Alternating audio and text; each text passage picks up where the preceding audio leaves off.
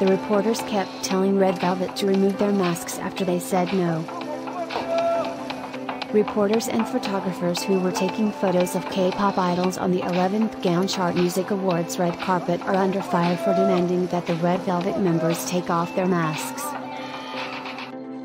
On the day of the awards ceremony, there were 14,000 plus new cases of COVID-19 in South Korea, and many celebrities have announced that they tested positive for COVID-19 in the past week.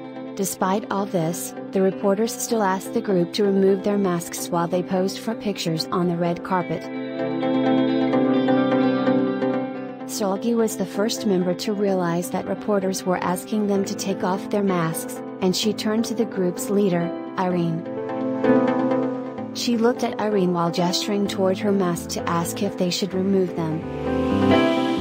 Irene immediately shook her head no and crossed her arms in an X.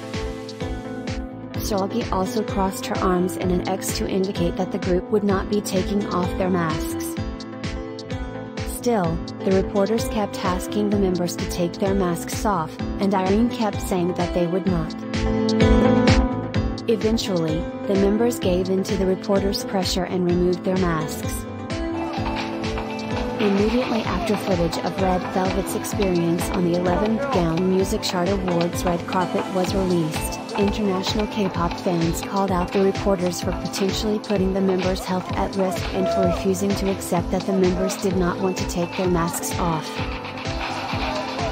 Fans also praised Irene for standing her ground and doing everything in her power as Red Velvet's leader to keep the group safe on the red carpet.